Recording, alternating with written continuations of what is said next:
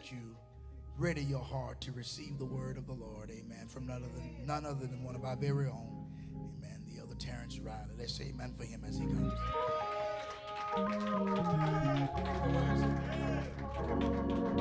Hallelujah. Giving honor to God, Apostle Bridle, First Lady Bridle, my wife, my children, my mother, all the saints in their respective places. Lord, I want to thank you for this opportunity, Lord God. I pray that you help me, Lord God. I pray that you lead and guide me, Lord God. Give me to say only what you have me to say, Lord God, and help me to be a help to others, Lord God. And I thank you for it. It's in your son Jesus' name I pray. Amen. The last time that I was before most of you, I preached on God qualifying those who he calls. I talked about how he called Moses and equipped him to lead his people. I talked about how he called Mother Brooks and prepared her to be an excellent teacher of his word, thus producing 4 out of 4 saved and sanctified children of our own. I talked about how God elevated me in the natural world, which encouraged me to be open to elevation in the spiritual world. We're not here by chance. There's a work for all of us to do. We are all created for a purpose. I don't care what the devil try to tell you. You have something that God can use. But you have to be willing to obey God and seek him for understanding and direction. Whenever we accept the call of God, he gives us what we need to carry out his mission, as long as we seek him. We have to spend time with him and meditate on his word. We have to fast and pray and spend uninterrupted time with God. Once we put in the work, he can meet us halfway. See, God isn't like man. He won't put you out there and just leave you alone, because he said in his word he'll never leave nor forsake you. That's found in Hebrews 13:5. He's shown that in the Bible time and time again, and he's shown it in my life, and I'm sure other of you as well. The title of today's message is Accepting the Call from God, but the subtopic is He'll Turn It Around. In order to accept God's call, you have to be ready. How do you get ready, you may ask? The answer is simple. Repent. Give your life to Christ, because our first call is to salvation. We must repent and receive Christ before we can be truly ready to work for him. In order for me to accept God's call, I had to be at a place where I could hear from him and yield to him. I was drawn by God, as we all are, according to John 6:44. But as I reflect back to when I truly realized that I needed God, I was in a place of brokenness. See, from a young boy, I always desired to be married. I always desired to raise my kids in the same household as me and their mother, because my father was absent. So family structure was very important to me. Well, back in 2016, Minister Riley and I separated and eventually divorced. It's not what I wanted, and it didn't feel good. But it put me in a place where I knew that I needed God like never before. It broke me to the point where I couldn't lean to my own understanding. I had to trust in God. Going through that pain turned my heart to Christ. You see, God was drawing me the entire time, but I was running. And having my family dynamic shattered turned my heart to Christ. I'm going to tell you right now that you don't want to be drawn to God through pain if you don't have to. Choose him because of his love for you and not your pain. Because you see, some pain can leave permanent scars, whether mental or physical. But my pain pushed me into preparation for what lied ahead. I said all of that to say this: God had a purpose for my life and loved me enough not to cast me away. He could have let me continue to sin and head to the devil's hell, but he didn't. He didn't have to let my life be interrupted in such a way that I would ultimately have to turn to him. You see, the devil meant it for harm. But God knew all along what I didn't know, which was if I yield to him, he would not only save me, but my family, and restore my marriage. God saved me, cleaned me up, saved my children, mended my relationship with their mother, and eventually restored my marriage. God saved my entire household stemming from that situation. You see, I lived a life of sin in the first marriage. I wasn't saved. My wife was admitted, she wasn't either. We had our own form of godliness in our minds, but not the real thing. See, having that false sense of security opened the door for the enemy to attack my marriage. My immediate family was the closest thing to me and was the only thing that could cause me an immense amount of pain. But God used my pain in that situation to reconcile me back to him. And I'm so glad that he did. I began crying out to God and asking him to direct me to a place where I could get the help that I needed. Apostle Brighter just talked about it. He laid Apostle Brighter on my heart, so I reached out to see if they were in the same location. They were. So Apostle Brighter and I met frequently, where I received the counseling that I need. But the awesome thing about God is he was doing a 2-for-1 special. He was using Apostle Brighter to counsel and to minister to my spirit man, all the while simultaneously encouraging him to continue on his journey as a pastor. I began attending service at the Temple of Praise and eventually joined and gave my life to Christ. See, God had a plan for my life and would not cast me away. Not only because he has a work for me to do, but also because he knows what's inside me. He wants to do the same thing for you. My mother, Evangelist Maxwell, raised me in holiness, so I knew enough to live right. I knew that I needed God.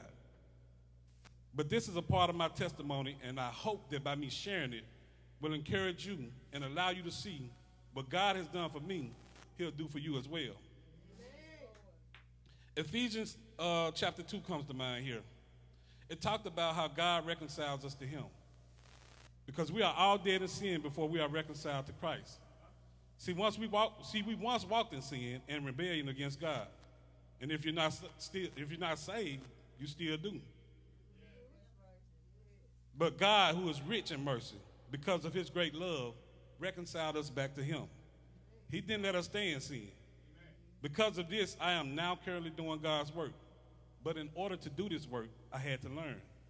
So I began to get around the saints and study and to spend time with God. I learned that I needed the Holy Ghost, so I began to seek for him. You see, when you accept God's call, you can't stay the same. You have to grow up and mature in him. I learned about fasting and what it takes to get closer to God.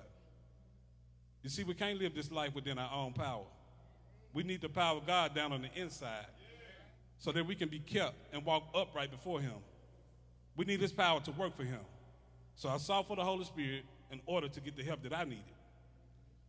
See, you have to be teachable to operate in ministry. I don't know everything, so I had to learn how to be effective in ministry. See, being called isn't about the limelight. We have to be willing to do the dirty work. You have to be willing to serve just like Jesus.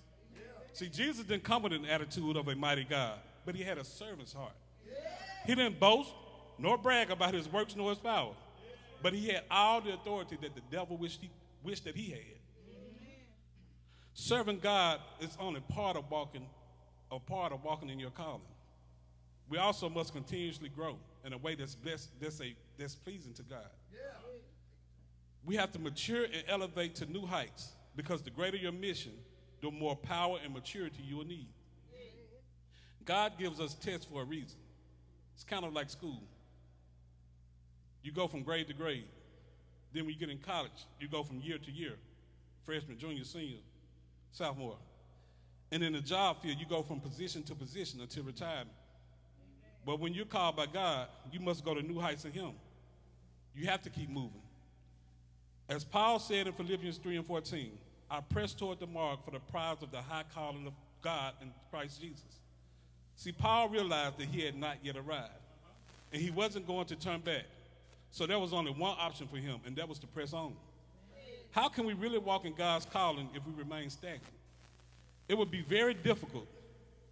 So we have to keep growing and keep seeking God in order to be effective in this ever-changing society. Isaiah 1:19 says, if you be willing and obedient, you shall eat the good of the land. In order to accept the call of God, we must be willing to put in the work. We have to obey the laws of God. We can't do what we want to do. We must be willing to submit to God's authority. We must be willing to sacrifice and make the necessary changes in order to be obedient to God. Even though there will be obstacles and difficulties for us to face, God is able to carry us through. You see, you can't truly accept the call of God if you're not willing to be obedient, not only to God, but to your leaders, those in authority in your life, both naturally and spiritually. There are sacrifices and changes that must be made in order to serve God wholeheartedly. You see, Jonah was called by God to go to the city of Nineveh and cry out against it because of their wickedness. Jonah was supposed to rebuke them because of their sin and call them to repentance, but he didn't. He chose to disobey God and go to Tarshish instead in an attempt to flee from God. But while he was on the ship, the Lord sent out a great wind into the sea. Jonah ended up in the belly of a great fish that the Lord prepared because of his disobedience. The point of the story is you can run, but you can't hide from God. If God calls you, you better accept it and be obedient, because obedience is better than sacrifice. All of your blessings and abundance can be held up if you're not obedient to God. Jonah found himself trapped in the belly of a fish that God had prepared for 3 days because of his disobedience. I said I found myself trapped in the belly of a fish for over 2 years because of my disobedience. Not an actual fish, but just bound. So that gave me time to come to Christ. Even though I was in Christ, I was still trying to do things my own way. While I was in that period of isolation, I should have been trying to please God instead of my flesh. But I was trying to please myself. Hence, now me dealing with issues that would not be so if I had have just been obedient.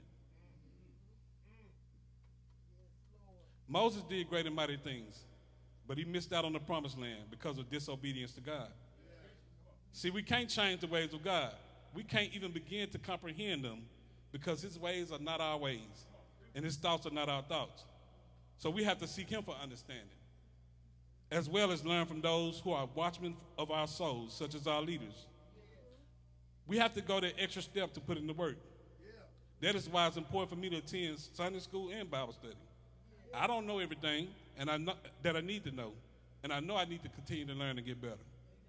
My title doesn't matter if I'm not being all that I can be for Jesus and in Jesus.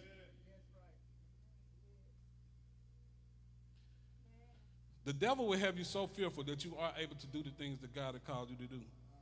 More often than not, a lot of us are hesitant to accept God's calling on our lives. We tend to let our doubts and fear of failure get in our way. But God is able to help us carry out his mission. For he said in his word, we can do all things through Christ that gives us strength. God has equipped us with power to do his deeds. There are examples of this in the Bible as well. God used Moses to deliver his people from Pharaoh and lead them to the promised land, even though he was once working for his father-in-law as a shepherd.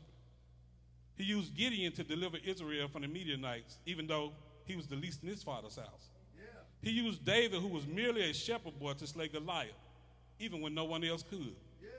God will use you too if you're willing and obedient, because God is able. He's more than enough. God is able to turn any situation around. He's God. He answers to no one. He's all-powerful. He's all-knowing. There's nothing that he can't do. We have to submit to him. We have to come up under his will, under his authority. So as I close, I want to reiterate a few points. The first point was being ready. We can't be ready if we don't receive Christ. So our first call is to salvation. We can't do any real works of God if we aren't his and his alone. It doesn't matter about how good of a person that you are or how successful you may be. Salvation is still necessary. Once we receive Christ, we have to be willing and obedient. None of us are perfect, and we have all made mistakes, but we don't have to stay there. God will turn this situation around. See, I talked about me because it's me, and I don't mind. While I was separated from Minister Riley, I came to Temple Praise. I joined, served, and got saved, but I still was trying to do things my own way. And in that, I made another mistake. I'm not calling the child a mistake, but it is what it is. I had a child out of wedlock, out of, sin.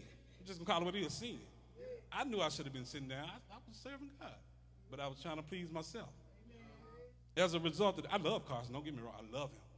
As a result of that, now I'm attached to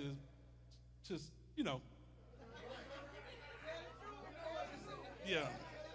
So I'm attached to his mom for the next 18 years or more.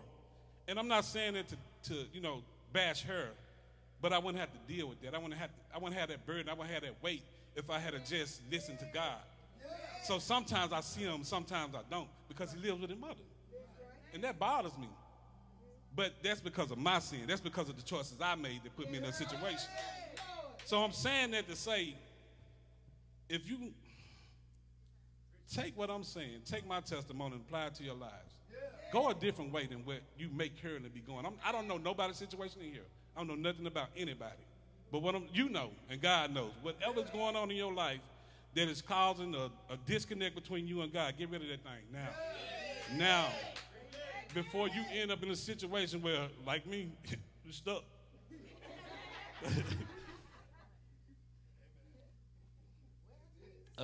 So, yeah, where was I? Okay. Oh, yeah, none of us are perfect, and we all have made mistakes, but we don't have to stay there. God will deliver us and help us if we're willing and obedient. God will also help us or enable us to carry out his great mission. We don't have to worry or fret because God is on our side. He is all-seeing, all-knowing, and undefeated. So if you're willing to accept the call of God in your life, give your life to Christ today. And if you already profess salvation, make a commitment to relinquish whatever is driving a wedge between you and God.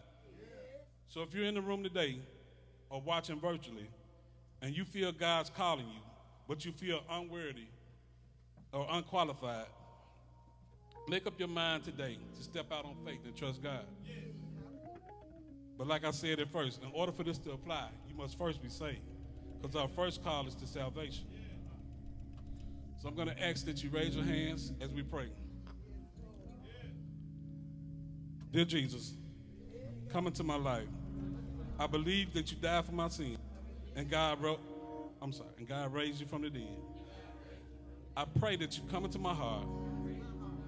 Be my Lord and Savior. Save me, wash me, purge me, and be the Lord of my life. And I live for you all the days of my life.